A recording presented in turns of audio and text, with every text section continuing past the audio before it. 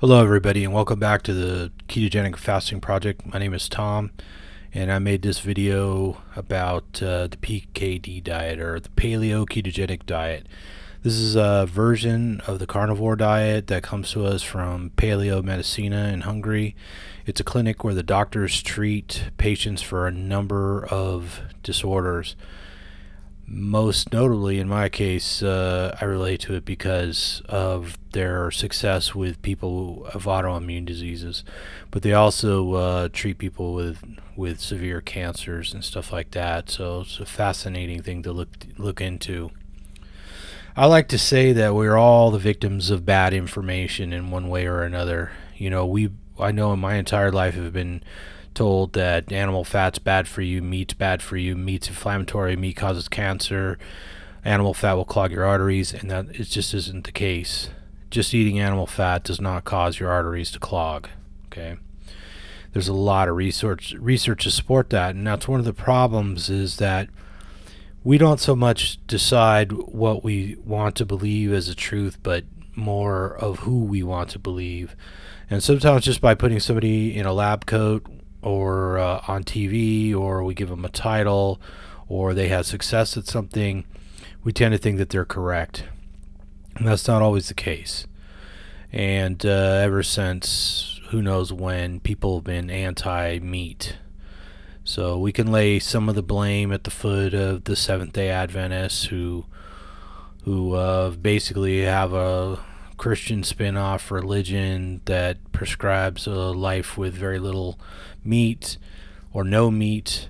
Oddly enough, people frequently quote the studies that were done on them and how long they live, and it's the people in their community that actually eat things like fish, which is a meat, that live the longest, not the people who abstain from meat.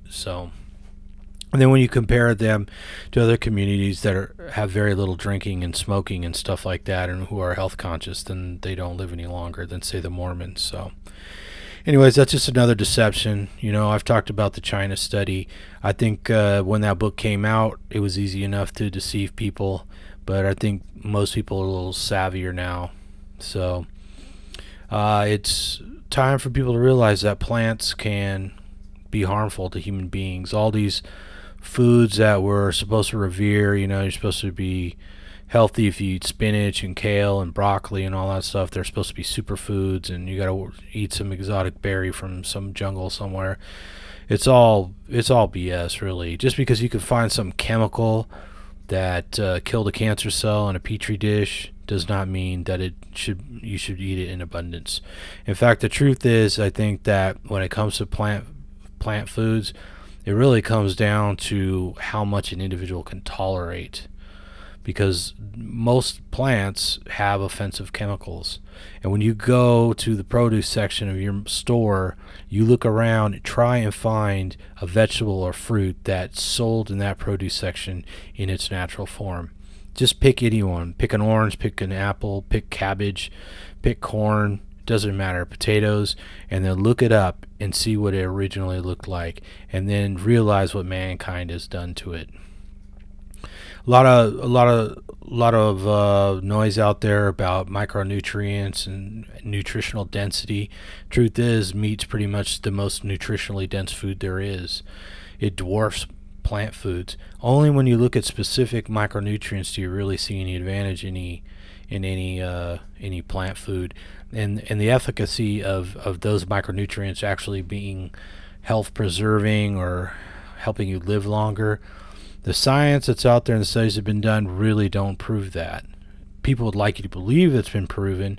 People would like you to eat lots of wheat and corn and green vegetables and all this fruit, but it isn't necessarily in your best interest. So people need to realize that human beings evolved to eat meat.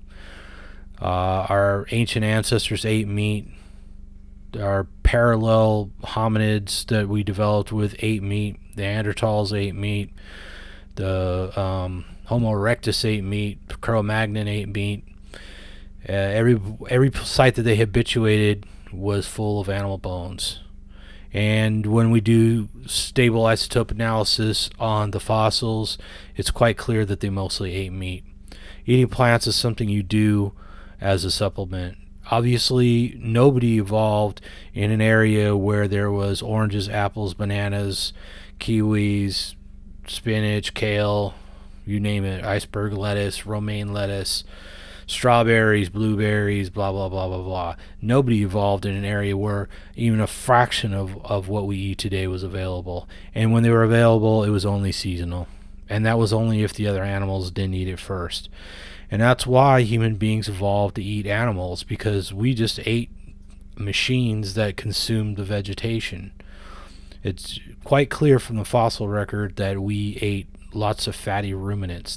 Was our primary source of nutrition as we evolved as human beings. So I wholeheartedly support self-experimentation for us people with autoimmune diseases like arthritis and psoriasis and stuff like that.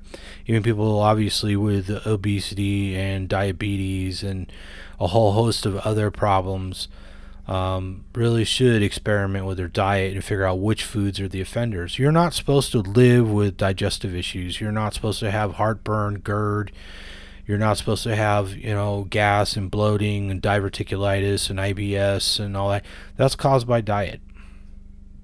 More and more people are resolving their situation by going on diets like the carnivore diet. I don't think the carnivore diet or the PKD diet is the only diet. I know you could go on a vegetarian diet of some sort that was carefully managed, and probably a lot of people would improve their health. But when it comes down to it, it's what diet is sustainable, what diet you can adhere to.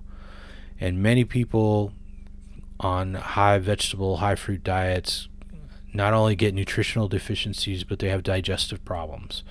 And many people, when they go on a meat diet, have the opposite problem. They don't have deficiencies. They don't have digestive issues. You don't get constipated.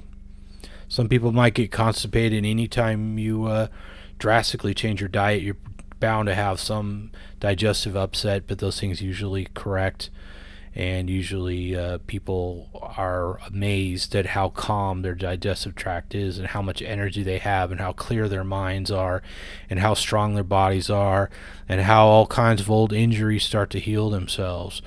I had a bad shoulder. I frequently got problems with my neck. I had lower back pain that was excruciating sometimes. I'd walk around dragging my foot behind me for a month because I had sciatica so bad I couldn't roll over in bed. It was hard to sleep. It was hard to move. And then the arthritis really set in, and my hands got so crippled I could barely grab a doorknob some days. And then the psoriasis kicked in, and I'd bleed through my clothes. It was a mess. And I went to the doctor. I took the medicines. I took the advice, and I just kept getting worse. I could literally eat an apple in the car on the way to work and try and get out of the car when I got to work, and my joints hurt even more. Just the amount of sugar in an apple, a regular everyday apple, was too much. So people need to consider that these axioms we were raised with, like an apple a day keeps the doctor away, might really be the opposite of the truth. So today I am on the PKD diet, which is the Paleo Ketogenic diet.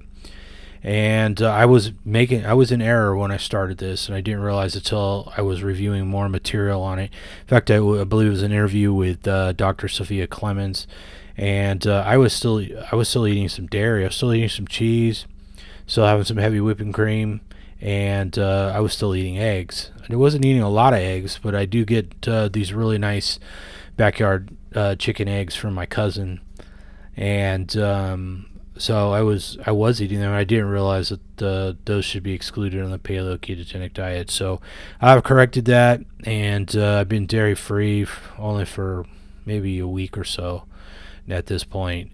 So, and like I said, I was eating, a couple slices of cheese on my meat or something. I don't drink milk. I haven't drank milk in a long time, more than 10 years, long before I started even a ketogenic diet. So anyways, the dairy was minimal, but it still might have been holding me back from getting through my the last phase here, which is basically just completely getting rid of the psoriasis, which got better but never quite went away. So we'll see here. The skin does look like it's healing up, and I have been taking photographs. So anyways, I encourage people to look at the different diets. Some people just need to go low carb and shed a few pounds and they'll feel better. Some people need a ketogenic diet, which is much more managed. You have macronutrient rate targets that you want to hit, and then some people will go carnivore, and that really, especially people who might have leaky gut syndrome, it can help a lot. And then the PKD diet for people who have severe leaky gut or increased intestinal permeability can use a diet like this to heal up. And it's pretty amazing, the testimony from people that have succeeded on this diet. So what have I done lately that's different? I went back to the gym. I talked about how I've mostly been lifting weights on my own, and I have dumbbells and barbells at home and at the office. But I finally signed up for a regular gym. Decided I want to do follow some of the advice a little better, to do more compound movements with bigger weights. So rather than going out and buying more plates and trying to find more room to lift, I joined a gym. It's within walking distance of my office, so just walk on over there. I've got it figured out when there's not too many people in there. I've been doing it for about 3 weeks now, 2.5, 3 weeks, and I've already got the squats up to 405. So I'm still working on my form, still working out, getting low, but I was kind of surprised at how much I could lift, because it was probably 8 to 10 years ago the last time I did a squat, because every time I did squats my neck would get screwed up. And eventually I quit going to the gym, even though I used to go 5 days a week. I was going to the gym 5 days a week and eating carefully, and I was eating quinoa and salads all the time, and I was just getting sicker and sicker. I ate apples and oranges and tangerines and bananas and cabbage and lots of spinach and kale and on and on and on, trying to eat healthy, trying to keep the fat down, and it was the exact opposite of what I needed to do. So now on the PKD diet, I eat sheep brains. Now it sounds gross, but they actually don't have a lot of flavor. They're soft. I'm having trouble getting cow brains. I think I got to lead on some pig brains, so I might be eating some pig brains before too long. But I eat liver, sheep liver, beef liver, calf liver. I've gotten pork liver too. The last time I dehydrated some sheep liver, it came out pretty good. It's weird. Liver seems to be the thing. The more you cook it, the stronger it tastes. So, not that I could tell people out there it's safe to eat raw liver, but raw pig liver was actually the best tasting liver I'd ever had. Still wasn't crazy about it. And I've been experimenting. I think I'm headed down the road of trying to make pate and stuff out of it. Just a lot of people been having good success with that. And I really like liverwurst and Braunschweiger and stuff like that. Unfortunately, when you buy them at the store, they tend to have a lot of they'll have a little sugar and potato starch and seasoning and stuff like that. When we have autoimmune disease, any one of those could potentially be a problem for either healing up the increased intestinal permeability, or just floating around in your bloodstream and triggering reactions before you're healed. So anyways, the liver, it's not my favorite thing, but I'm interested to see if this protocol is going to be the one that's going to get me over the edge and get me tip-top and super healthy. Eating meat has clearly made it easier to work out and exercise. I'm not going to push the raw meat because it's tough for people to know where the meat comes from, whether it's fresh or how well it's been handled. But I definitely noticed that eating raw beef, I had raw chuck, slice it thin and ate it, and I had one of the best workouts of my life. I do the HIIT training, the high intensity interval training on the treadmill, or not the treadmill, I'm sorry, the elliptical machine. I had one of my best ever. I went right past what my normal targets were, and I have noticed that raw meat digests really fast and really clean. Like you barely feel like you're eating anything, you barely feel like you're digesting anything. I'm sure a lot of people have been out, for sushi, and they've eaten sashimi or something, and they're like, man, that goes down like water, and they feel good. It makes you feel good. So there is something to the raw meat, but there's always a risk of bacterial infection. You get food poisoning, so it's an iffy thing, especially if you don't know where your food's coming from. which a lot of us, we shop at supermarkets or big box stores or whatever, and we don't really know the custody of that food, how well it's been handled, who's handled it. Did it hang in a truck and get hot, or was it rubbed up against some old chicken guts or something? Who knows, right? But there is something to it. Some of the studies show that raw meat is slightly more nutritional. But even like the sheep brains I get, they're imported from Australia or something. I see goats and sheep and cows every day, and I can't get the meat. I can't get the brains, that's for sure. I'll be lucky if I can get a local liver once in a while. So the food chain is a strange animal. So, and hopefully something will all get corrected, because none of us want to eat animals that were tortured or put down inhumanely. Nobody wants to eat food that's been handled incorrectly.